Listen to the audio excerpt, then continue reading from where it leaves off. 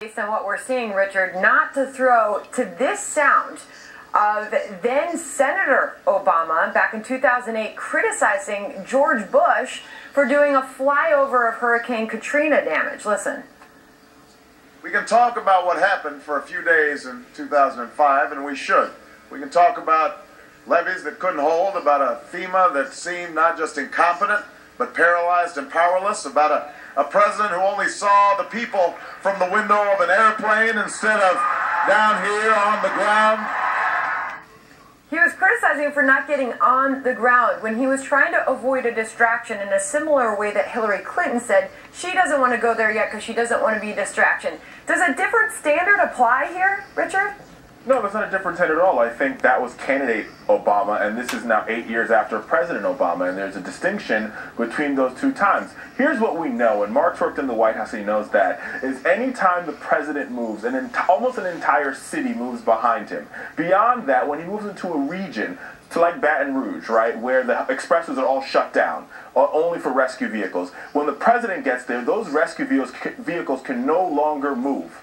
Right, so the president going is actually hampering the recovery more so than helping the recovery. I mean, the Baton Rouge newspaper, The Advocate, they're calling for the president to come down there. Okay, he has announced since then that he is going to be down there next Tuesday. He sent his Homeland Security Secretary and his FEMA director down there as well. This is what Hillary Clinton says as to why she's not going down there. She actually put out a Facebook posting saying just that. She doesn't want to be a distraction. She says, my heart breaks for Louisiana, and right now the relief effort can't afford any distractions. Okay, so based on Richard's point, is that fair? Of course not. Look, I wanted to ask Richard, were you saying that in 2005 when George W. Bush was getting hammered for doing the flyover? Were you taking on Barack Obama for saying that you can't see people from the sky? Hold on, wait.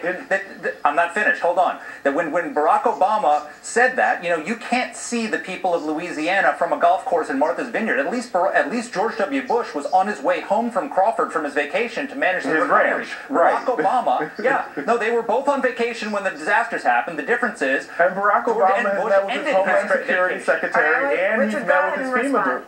But the president has been over and over again every day with his Homeland Security Secretary, which has been to the region, as well as his FEMA director. Wait a minute, that has also been to the region. What the news tells us from the Bush case is that the FEMA director was an utter failure during Katrina, which is a complete difference in this FEMA director. Right. Number three, and most importantly, and I think the most important things that folks need to understand, is even though Donald Trump went there, because his plane was there, what safety plane couldn't land? What plane with resources couldn't land? Right. What police officers were taken off the street helping the survivors? It's a devastating situation. We know that there's 13 deaths related not at all, to this. Mark, not at all. Hold on.